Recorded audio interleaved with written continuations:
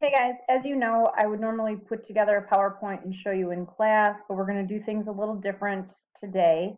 I'm going to split up this PowerPoint in a few different sections. So go ahead and grab a sheet of paper and grab something to write with, and we will go slide by slide.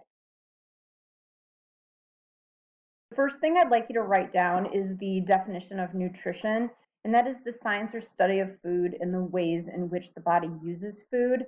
It's also the study of the nutrients foods contain. So as you're writing that down, I just want you to think about that.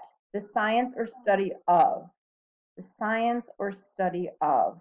So usually words like that are like hydrology, geology, psychology, physiology. That's the science or study of. So I think it's odd that this is the definition, or these are the definitions for nutrition. In my opinion, it should be something like nutritionology or foodology or what I like to eat-ology. The other thing I want you to consider is that in the definition it says the ways in which the body uses food. I think that's one of the biggest issues in our society right now is that we don't actually use food, we just eat it. It's present, it looks good, it's quick, it's convenient, we buy it, we eat it, we walk over to Walgreens, we go to McDonald's, that we've actually stopped using food and we just eat the food because it tastes really good.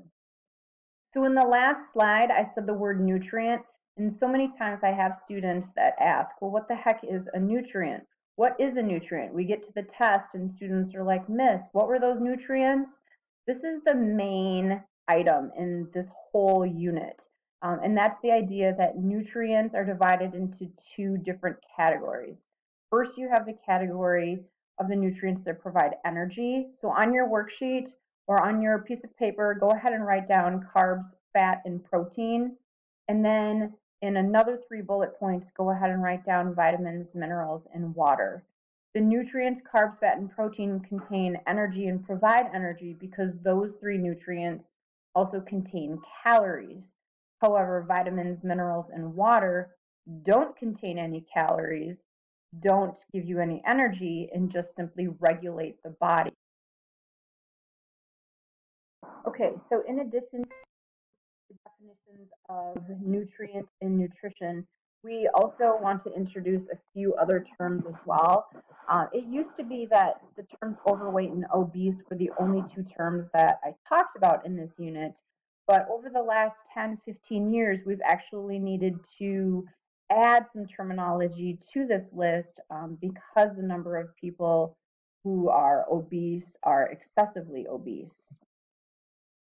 If you take a look at this chart, you'll see the term overweight and you'll also see the term obese.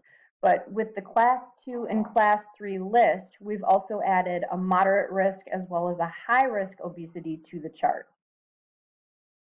There used to be a show on called Biggest Loser, and on that show, many of the participants were considered moderately obese to severely obese. Not only did these participants have issues with heart disease, diabetes, type 2 diabetes, but also they talked about just the loss of life overall, that rather than living to 70, 80, 90 years old, these individuals were only living to 40, 50, 60 years old because of their risk for stroke or heart attack. One of the last definitions I would like you to write down for today is the term metabolism, and that's the sum of the chemical processes that take place in your body to keep you alive and active. Basically, metabolism requires food, it requires energy, it requires nutrients, and you get the energy from the nutrients, carbs, fat, and protein. So metabolism is basically your body's way to take calories and convert those calories into usable energy. And on that note, I'm going to go ahead and close out today's lesson. Keep your notes for tomorrow, and we're going to talk more about the energy metabolism during tomorrow's lesson. Thank you so much.